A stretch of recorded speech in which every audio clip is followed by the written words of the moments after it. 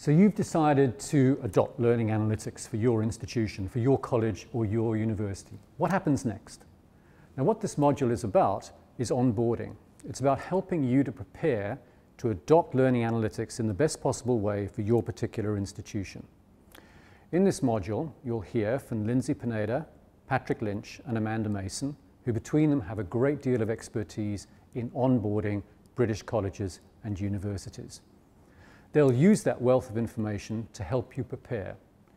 You'll hear from them how important it is that the concept of learning analytics is embraced from the top table, your principal or your vice-chancellor, your leadership team.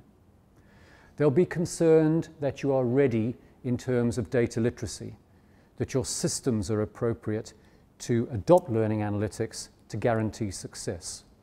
They'll be particularly interested to talk about ethical concerns and how these translate into appropriate codes of practice for your particular institution. They'll be concerned to hear whether or not you are talking to your students and understanding their particular needs. By the end of the module, you'll have a thorough understanding about what sort of readiness you need in an institution to adopt learning analytics to best effect.